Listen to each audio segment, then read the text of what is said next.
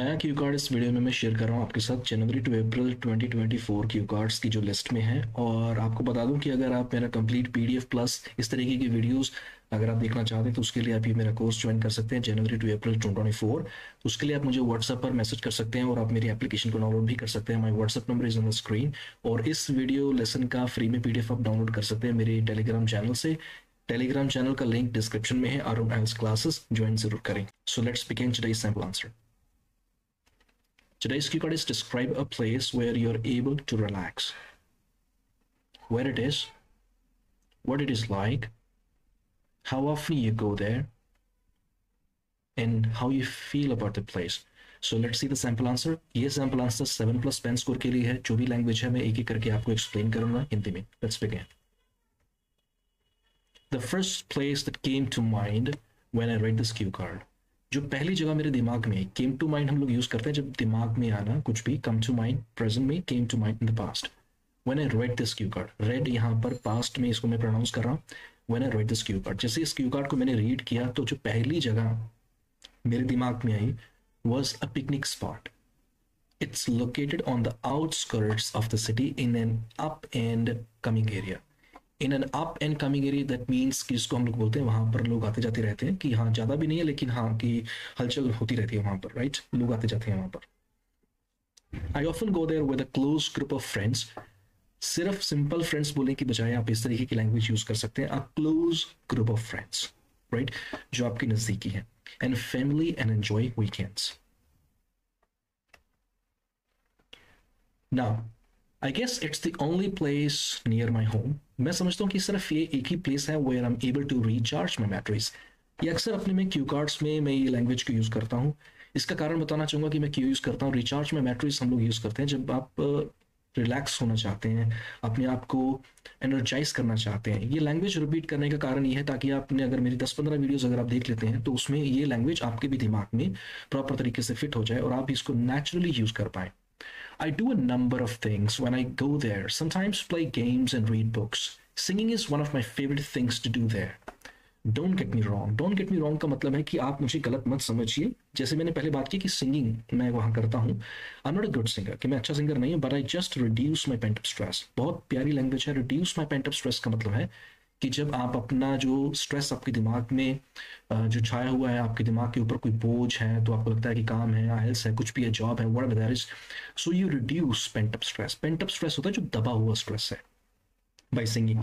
I wouldn't say that it's picturesque place. Picturesque होता है कि जो दिखने में सीनरी टाइप हो, but I never miss the boat. Never miss the boat कि मैं ये अपॉर्चुनिटी कभी मिस नहीं करता to capture special moments there. We particularly enjoy eating fruits and snacks. Sometimes we bring home cooked food too.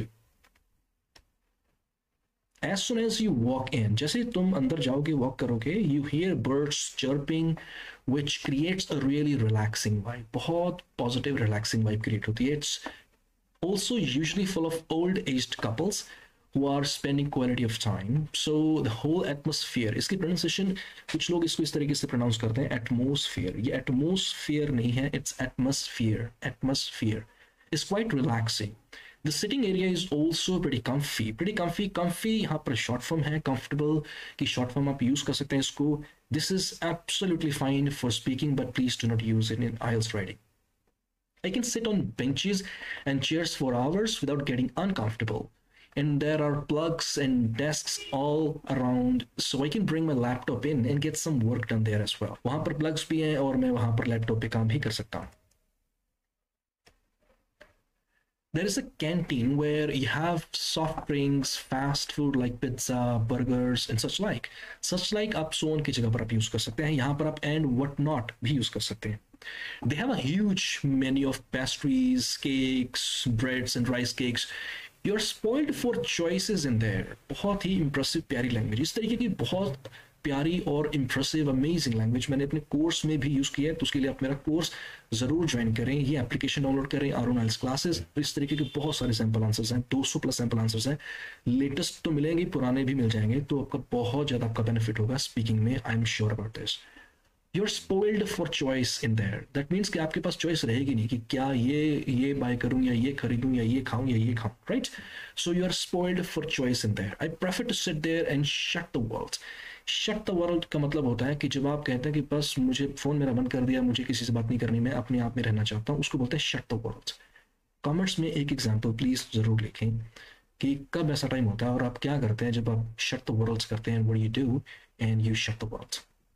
And try to unwind. ये मुझे किसी ने कमेंट किया था कि सर ये अनवाइंड क्या होता है, इसका एग्जांपल बताएं कि इसके कुछ और.